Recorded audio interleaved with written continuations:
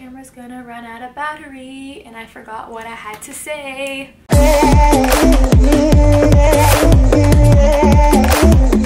Hey guys, welcome back to my channel. If you're new here, my name is Sophia and I hope you're liking my video so far. Also,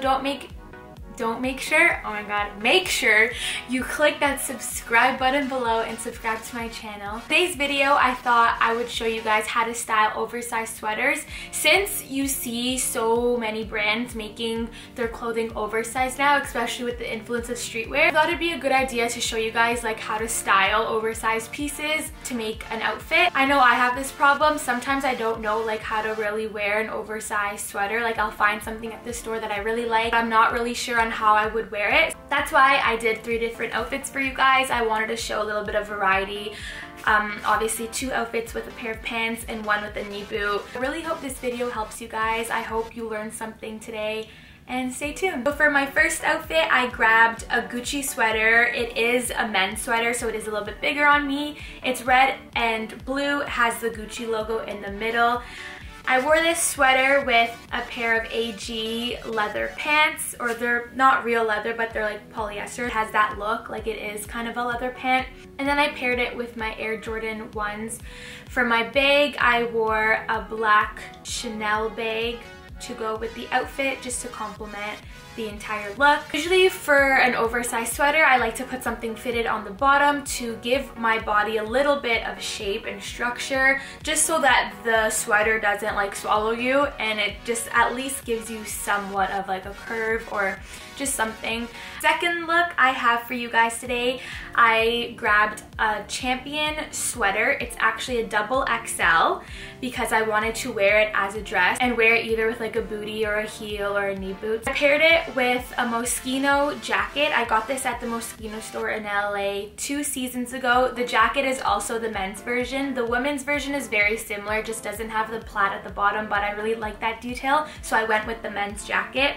It's also kind of an oversized jacket too. For my shoes, I grabbed a velvet Louboutin knee boot. I thought the knee boot would kind of just complement the outfit, and since I am wearing like a sweater as a dress, it's really cold here, I thought a knee boot would kind of work better than a runner or a bootie.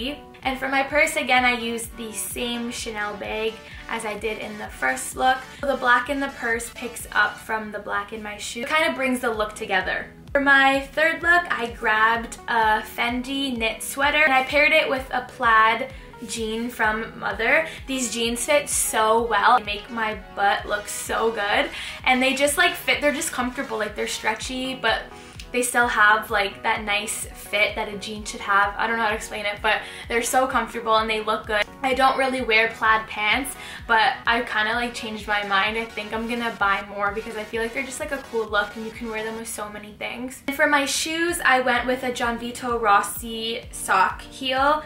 Since the pants are a little bit cropped, I decided to go with a shoe that came up a little bit higher on my ankle, and I thought that the sock heel just looked really cool with the outfit, and I wasn't really sure what else to wear with it. I was gonna put a runner, but I kind of wanted to dress it up a little bit more, so I put the heel. And then for my purse, I grabbed my Chanel backpack. I just kind of like the way the color from the purse looked with the cream color from my top. It kind of contrasted a little bit, but it still added like another cool element to the outfit.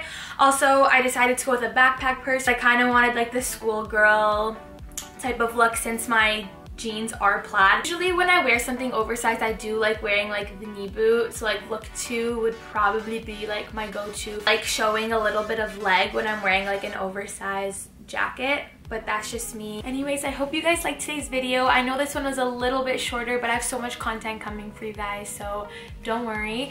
And make sure you guys let me know in the comments below which outfit you like the best, also how you guys would style an oversized sweater. Make sure you like, comment, subscribe, turn your post notifications on. Follow me on Instagram. I post a lot on there. The link will be in the description box below, and I will see you guys in the next video.